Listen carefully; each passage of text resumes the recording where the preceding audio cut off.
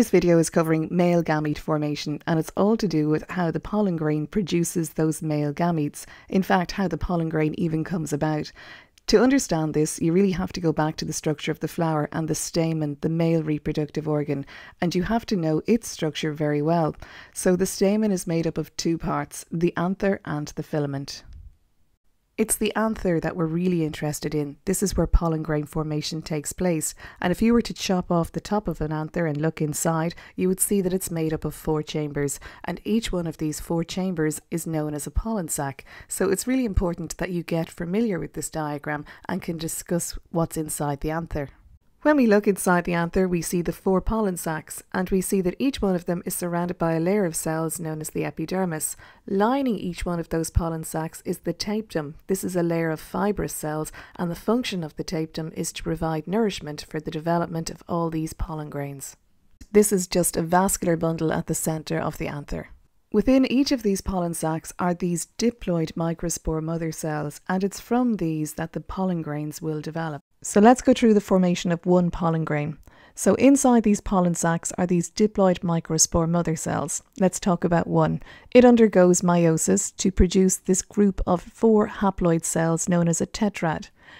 This tetrad breaks apart, and each of these cells, but let's discuss one, undergoes mitosis to produce this pollen grain that has 2 haploid nuclei, a tube nucleus and a generative nucleus. So let's go through that one more time. Inside the anther are these 4 chambers known as the pollen sacs. Inside the pollen sacs are these microspore mother cells. They are diploid. Each of these microspore mother cells can undergo meiosis to produce a tetrad, a group of 4 haploid cells.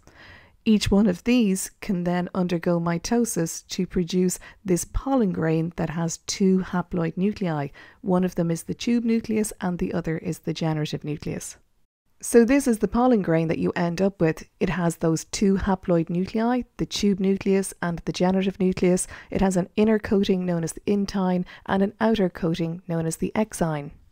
So this is the pollen grain, but remember, we still do not have those male gametes. They will be produced by this pollen grain, specifically by the generative nucleus, because it will undergo mitosis to give rise to 2 male gamete nuclei.